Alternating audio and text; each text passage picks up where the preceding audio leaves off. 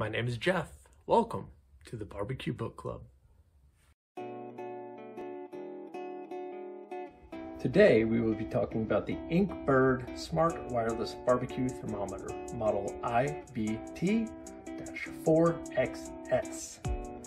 And of course, the first question is always, what comes in the box? You get your charging cord, your instruction manual,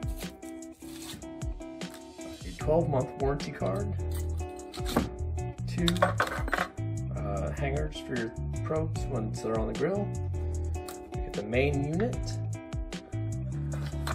and then you also get 4 different thermometers, 3 of which plug into the meats, and then this one is for sitting on your grill to monitor the main temperature inside rather than the meats themselves.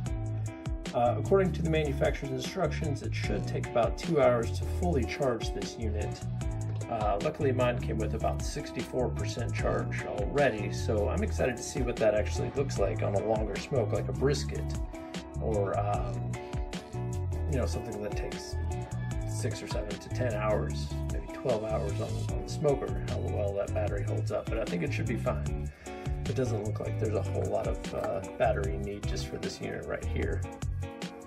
Of course, the biggest draw is that it's a smart thermometer, so you can go download an app for both Android and iOS, as long as it's sort of a newer model, I guess.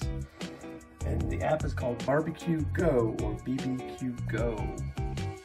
So once you open that up, it shows the temperatures of all 4 of your probes. Looks like there's some variation that I wouldn't be too concerned about. I think it levels out every once in a while.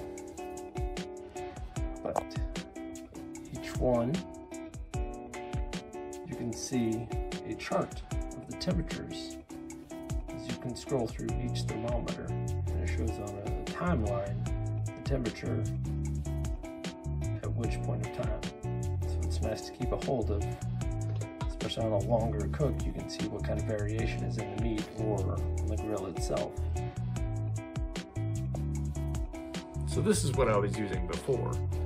2 big, clunky, plasticky things that are a little archaic in this day and age. This was fine to sit on the grill, but I had to carry this thing around all the time to be able to monitor the temperatures. You could set alarms on it, but it's not great to have to carry this big, bulky thing around. I'm really excited to try this one out.